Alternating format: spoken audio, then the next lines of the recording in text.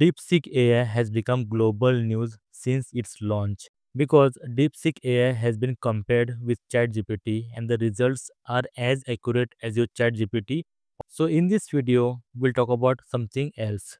Okay, one feature about your DeepSeek AI, that is DeepThink R1. So now what is DeepThink R1? So basically DeepThink R1 is an advanced feature or advanced level of your DeepSeek AI chatbot. DeepThink R1 works separately or works differently as compared to the other chatbot results, because here I experienced or here I tried. So I tried the same prompt but two different ways. So to make it very simple for you and explain you in simple language, here is a prompt I will use for two ways. In a two ways, that is in a normal mode or in a DeepThink R1 enabled mode.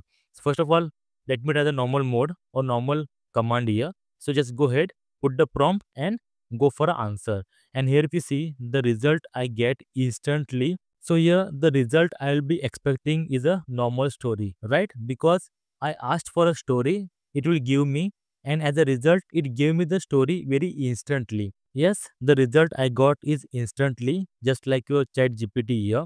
But now if you talk about DeepThink R1, what different it will do, because it is just a story. So now for a story, what advanced level will be there?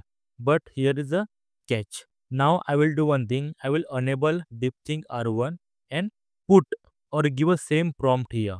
Once I give a same prompt here and click on go, and now you will see the real difference here. So basically deep think, it means actually a deep thinking. So here it will start thinking in a deep different methods or different angles, different perspectives. Okay, it will consider different sectors, different situations, just like how human brain thinks before executing any action or anything.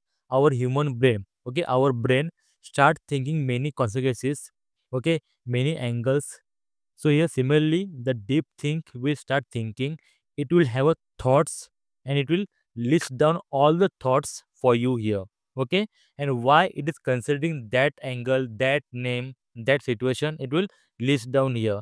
And after all the thoughts, after considering all the situations, it will start drafting your results. And here if you see, the result will be completely different as compared to your earlier normal result.